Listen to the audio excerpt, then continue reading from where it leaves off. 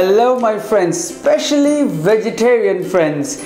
This is a recipe very quick, extremely easy, and it is pretty much, I have taken some inspiration from here and there and created my own one, but I'm sure you will love it because it can be used as a snack, it can be used as the main course. It is ricotta, courgette, sunflower seed, just kind of like a lasagna, just layer after layer, but it's ultra fast. That's the key, and it's very healthy as well when you don't have anything, only ricotta and zucchini or courgette.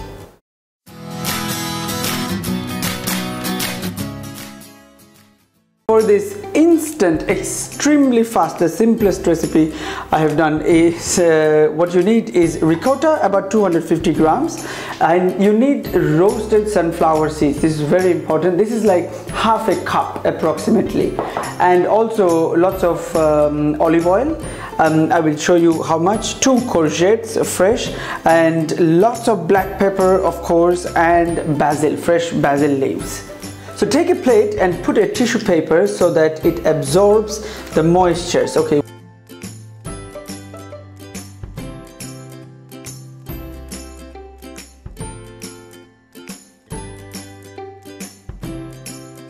Right, so I have done the courgettes and I just put one tissue paper, of course, kitchen towel in between so that it absorbs the moisture. But the thing is, guys, we need 1 courgette, not 2, because actually I just realized my pan is not that big, so I would do it with 1 courgette.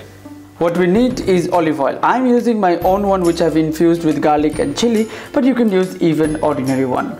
Now, on very low heat, let's put about 2 if not 3 tablespoons of olive oil. On the olive oil, put lots of black pepper, lots of it. As you can see, it's very low heat, but my peppers, which is a lot, are exactly, it's simmering basically. Even lower, I will put the heat even lower. You don't want to fry them, you just want to let it cook in the very slow heat. Please use the one with the skins, especially at the bottom, because we will spread some more of the courgette on the top as well. So put the skin ones because they need more heat to cook. So I'm just mashing the ricotta before putting it in so that it spreads nicely. Put the ricotta, yeah, gently. Let's not break the grids we have built. Just a thin layer. Right, I've spread it all around nicely. Okay, now is the time we add all our sunflower seeds. Oh great, lots of it. And now it's time to put again our courgettes on the top to make one more layer, and we're just gonna grill it like instantly, very few seconds. So we're gonna just put it on grill mode, just put it on the grill.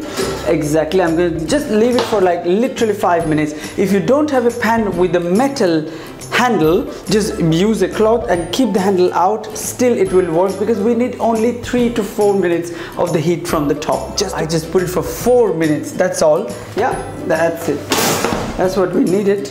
It's really hot. A bit of water coming from the side means the ricotta has cooked. The courgettes have become dry, the edges have become brown.